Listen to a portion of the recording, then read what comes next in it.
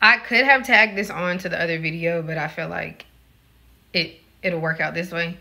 Stop complaining and just do what you're supposed to do. And I know, right? But I found that every time I just accept what is going on and I stop trying to fight it, I stop complaining, and I just trust God, like I just let it go, give it up, that's when he moves for me. In this moment, in this season of my life, it is truly, and I mean truly, understanding that I'm just going to always have to deal with certain things. You the one, baby girl, hate gonna come with that, right?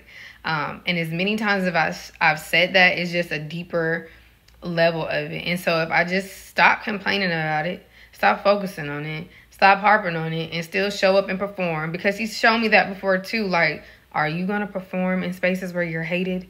Whether it is the workplace, right? Whether that is on the internet, telling your story raw, unfiltered, giving him all the glory for what he did, like, and you gonna get hate with that? Are you going to show up and perform? And that could even be in your marriage. Are you gonna show up and perform even though it's stuff in them that hate you? And it could be vice versa, right?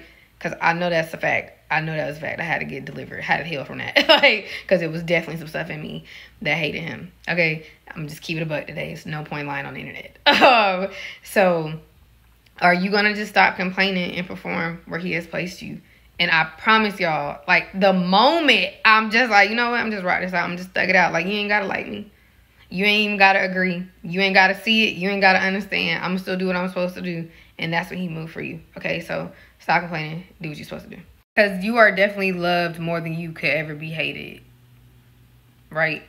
And just focus on that. And when you focus on that and you move from that place, like, I ain't worried about y'all. Honestly.